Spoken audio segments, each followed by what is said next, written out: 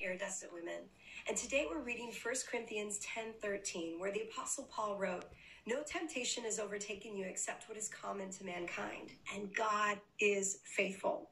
He will not let you be tempted beyond what you can bear. But when you are tempted, he'll also provide a way out so you can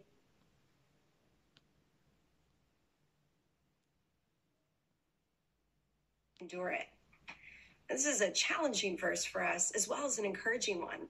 It's challenging because, let's face it, when we are experiencing temptations or times of testing, we tend to believe that we are the exception and not the rule, that what we're facing is somehow greater or more nuanced or more unique than what others are facing. But truthfully, we all face temptations. Just like difficulties or hardships, none of us are exempt.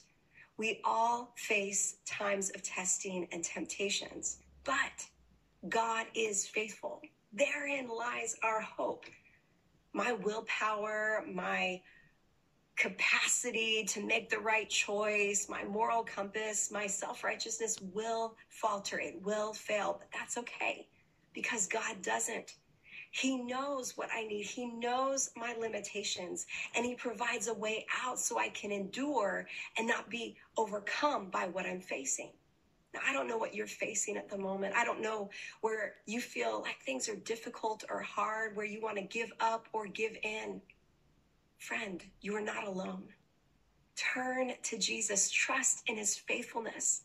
Unlimited grace is yours in any and every hardship, temptation, or season of difficulty. So turn to him and receive the grace and power you need. And while you're at it, reach out to a trusted believer in your life to ask for their support and their prayers. Often God shows his faithfulness in our lives through the love and care of those around us.